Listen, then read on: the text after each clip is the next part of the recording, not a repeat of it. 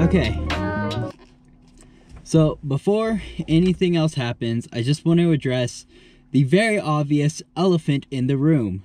Why does nobody in Moab, Utah stinking Jeep wave anymore? I want to say 90% of the Jeeps I've waved at, no matter what they were in, it doesn't matter if it was a JK, a rental, CJ7, CJ5, nobody waves. It can be a built rock crawling monster, which actually, now that I think about it, I haven't seen very many, but even if it was, I wave at them and they don't wave back. Very few people have waved at me and it's gonna drive me crazy. What is wrong with you guys? I'm in like the #1, I'm like in Jeep Valhalla, Moab, Utah, and nobody's waving. Okay, now the second biggest issue. My shackle on my leaf spring broke, and I've hardly even went on a trail. I was just driving down dirt roads, and the leaf spring thing just busted. It just was like, whoop, it just snapped off. So I go and look at it, and you know, obviously it's busted.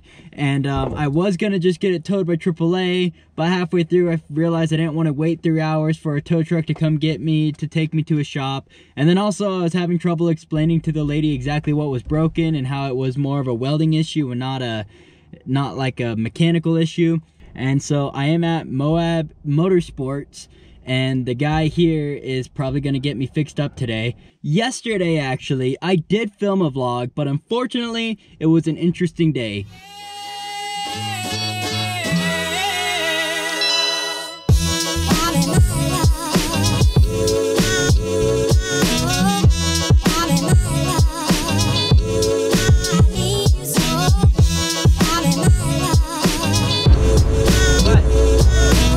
I got my $1 coffee.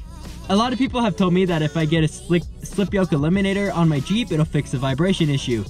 But I have a slip yoke eliminator on the Jeep, so that will not fix any of my issues, because I already have one.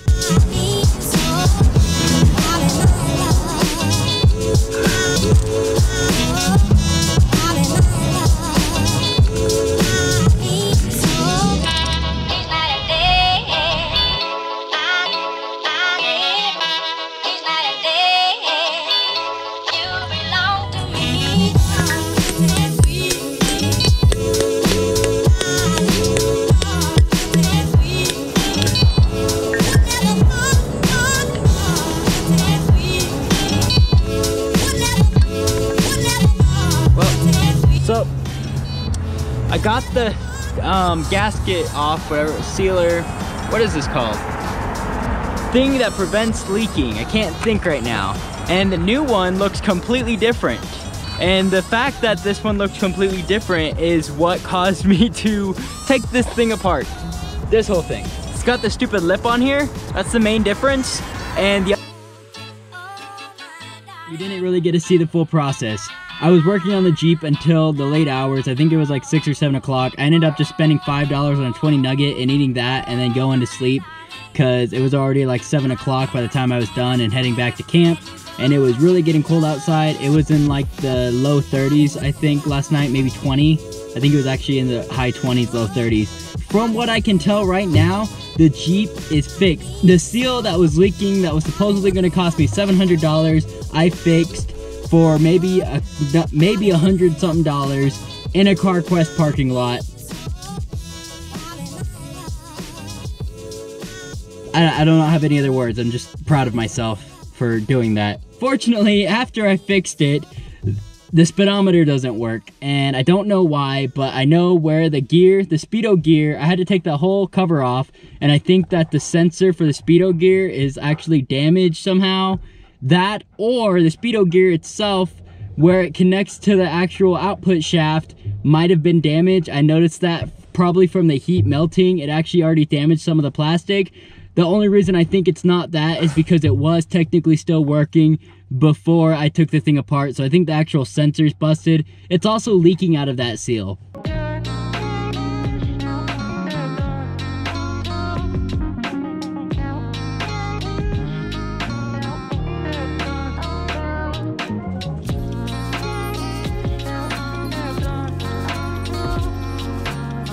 Okay, so in case I didn't make it clear in the video, I got my Jeep all fixed up.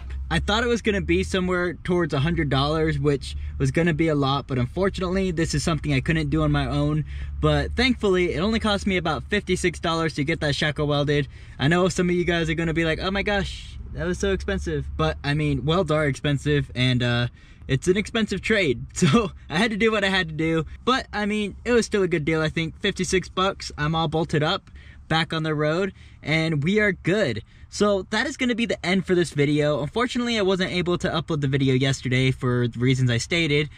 So before I go, I just need to say a couple thank yous to a couple amazing people. Okay, I'm going to butcher this name, but I'm going to try. Greg Wesolowicz,